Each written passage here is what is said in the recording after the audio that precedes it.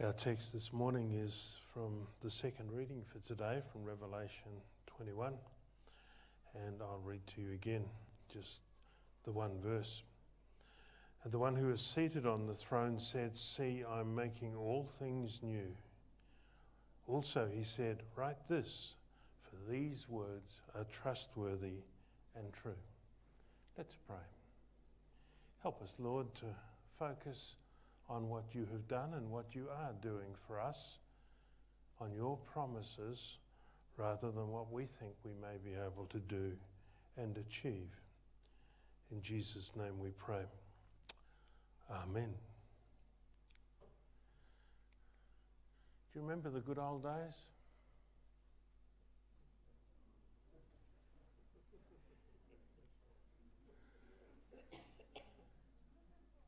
I do.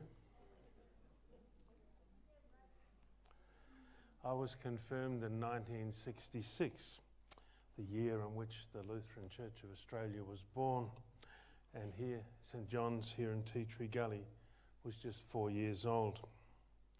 And I've been at worship nearly every Sunday since. In 1982, when St John's turned 20, Ruth and I were in our 4th year in our first parish, in the Hunter Valley in New South Wales. It was a church planting situation where I was the first resident pastor. We had 2 congregations. One had 23 baptised members, that was Maitland. That was the big one. The other one, Anna Bay, had 17. We had a great time. It was a community in which a lot of post-war migrants had settled, and because the Greta camp was not very far away, and that was one of the migrant camps after the Second World War, and so a lot of those people heard there was a pastor and, more importantly, his wife and child in town.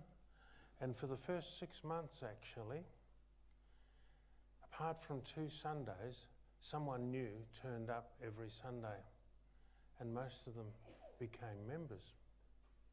It must have been the good old days, right? Anna Bay started with 17, and when we left 6 years later, they still had 17. That's another story. But Maitland grew to over 100. Sadly, neither of those 2 congregations exists today. Our second parish was also church planting. We were the first resident pair there, pastor and wife there. And it was in a growing suburb in Canberra, Tuggeranong, or growing region of Canberra really. Numbers of suburbs. And we started off with around 50 people, and when we grew to over 160 odd, I did a little bit of a look through the list and discovered just over half of those 160 people were under the age of 18. Must have been the good old days, don't you think? Public service was hiring and people were moving into town, and it was wall-to-wall kids. I got to the point where I couldn't preach to dead silence. It used to sort of freak me out, because there was always noise with that number of children. Today we celebrate 60 years here at St John's, and we also had our good old days, didn't we? Our membership in 1985 was 894, according to the work that Jenny and David have just put together. Today is about 250. About 28% of that. Our average worship attendance in 1982 was 291. In 2019, the last year before COVID, last full year before COVID, it was 139, about 48% of that other number. In other words, at our peak, about 33% were at worship on any given Sunday. And in 2019, that figure was higher, 56%. And of course, Good Shepherd, Paravista and the Golden Grove congregations had also been established in that time. We once, though, I'm told, had a Sunday school with 170 kids and a vacation Bible school with 115 and 60 volunteers. So much for the history lesson. Those must have been the good days, the good old days of our church. So what do you reckon? Are the best days of St. John's already behind us? What do you think? Our past focus, of course, has been on membership and worship attendance. And you've always got to be careful what you measure, because what you measure tends to shape what you do. But of course, there are many other things that are not so easy to measure as numbers like that. How well are we growing and maturing in Christ? How well are we participating in God's mission in the world? Are the good old days gone? Is it simply all downhill from here over these last 3 days, past this conference and synod? We heard some fairly alarming statistics about the church as a whole. And the number of people, the number of congregations, the number of pastors that we have. Someone projected, well, my successor, Stephen Schultz, projected that in 5 years' time, we would have so many pastors, and yet 1 year into those 5 years, we're already halfway there. Are the good days behind us? Is it all downhill from here? What do you reckon about that picture? Could be taken in many places in Australia, couldn't it? What do you see? When you look in the rear vision mirror, what do you see? It's much like what you see out of the windscreen, isn't it? Yeah. The road behind is much like the road ahead. But that's not what the journey of the church looks like today. The road ahead of us is not like the road behind us. Our future is not going to be like our past. Things that were effective 30 and 40 years ago are not going to be as effective today. No matter how hard we work and how clever we become in running a vacation Bible school, the community around this church is not going to send their children in the way they did back then. Trying harder is not going to work. Tweaking things and just doing the same old things better is not going to deliver. There ain't going to be any quick fixes. And it's into this context that we hear the words of our Lord, of our Heavenly Father from the throne in heaven. See, I am making all things new. Also, he said, write this, for these words are trustworthy and true. Notice that he doesn't say he's going to make all new things. Right? If God was going to make all new things, there'd be no need, no use for this old thing, or for any other old thing for that matter. He doesn't say he's making all new things.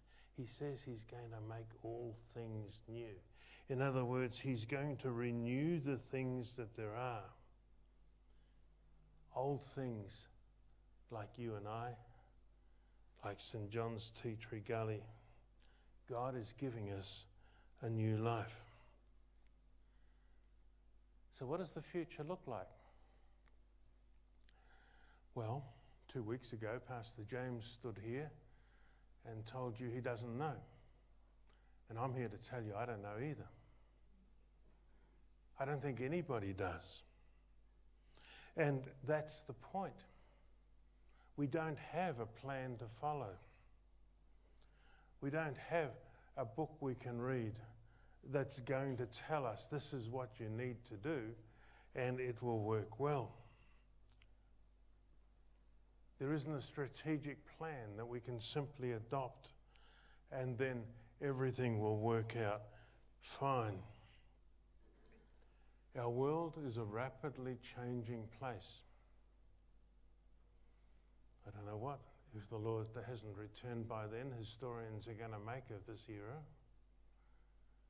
But one thing is for sure, things have changed dramatically.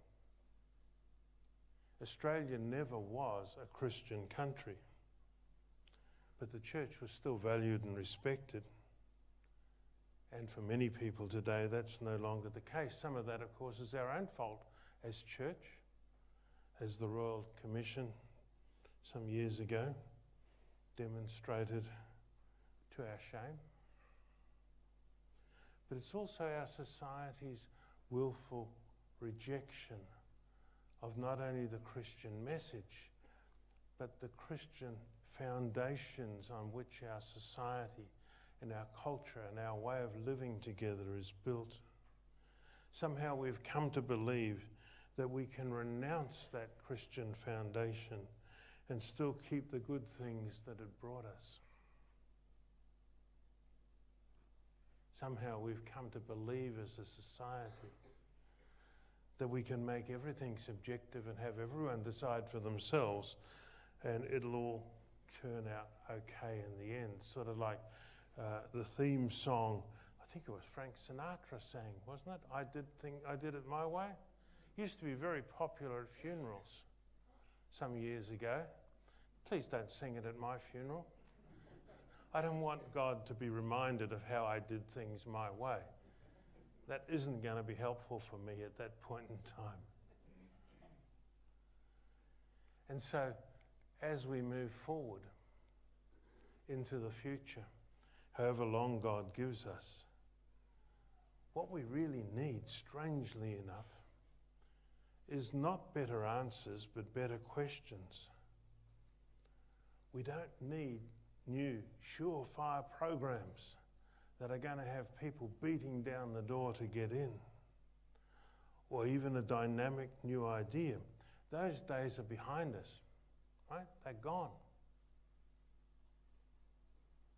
The things that God so richly blessed in the earlier years, not only of this congregation, but many other congregations, are simply not going to deliver anymore. It's probably fictional, but there's the story of a congregation who, when they were challenged to be culturally relevant, said, well, we're culturally relevant to the 1950s, and if they ever come around again, we'll be ready. Well, they're not coming around again, and we don't become culturally relevant in any case by trying to copy the world. We do that by sharing that timeless message of what God has done for the world He created, that rebelled against Him and willfully decided to do it their own way. The future means we're going to need to mine much more deeply into the basics of who we are, the foundations of who we are as the forgiven people of God, because Jesus died for us. And Father has made us new. It's incomplete, but it's real. We're Spirit-filled, and so led by the Spirit. And so the journey that lies ahead of us, well, of course, there are some things that don't change, right? There are some things that don't change from the past. In fact, if anything, we go back to them more firmly than ever. But many of the other things that we've done will change. as God leads us into a new path. As I said, questions are more important than answers at this point. The question should not be what new program can we introduce, but what is God doing in our community and how can we join in? Not so much what can we do for God, but what is God already doing for us?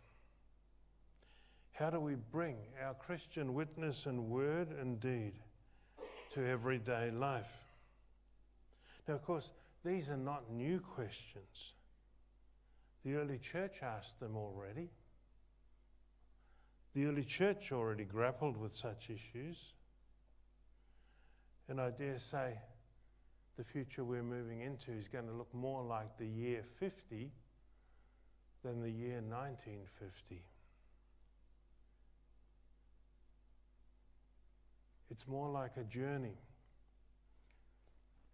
Use whatever illustration you find helpful, navigating a ship or finding your way through a strange city. The issue is discernment, not iron-clasped hands.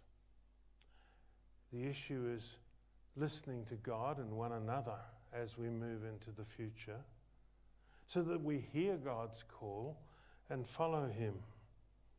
And so being flexible and being prepared to experiment and being prepared, therefore, to fail.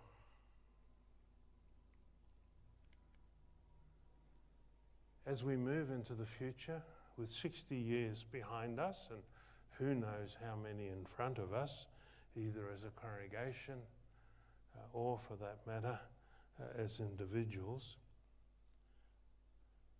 we look not to what we can do, but to what God is doing and what He's promised to do. And that's where I believe that this word from God and His seated on the throne, God our Father, speaks directly to us because it focuses us on what He is doing. The Father's promise that He is making all things new. That's why Jesus came, to bring forgiveness, new life and salvation. We don't know what the future is going to bring. We know it won't be a repeat of the past, but not what it will actually look like. But we know who's already there. Our Heavenly Father is already there. Jesus is already there. The Holy Spirit is already there. Forgiveness is already there.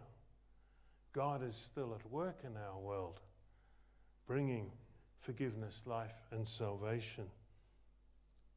And so we can move into that confidence, so we can move into that future, even an unknown future, with confidence and hope, because we have that promise of God ringing in our ears. Behold, I make all things new. Let's pray. Help us, Lord, whatever may happen, whatever the future may hold, to keep our eyes firmly fixed on Jesus, to keep our eyes firmly fixed on You and Your promises. Teach us, Lord, to place our hope not in what we can do or what we can achieve, but on what You are doing and Your mission to Your world that You call us to be part of.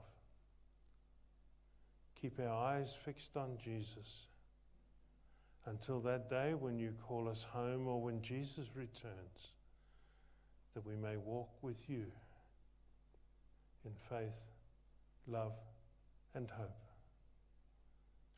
In Jesus' name we pray. Amen.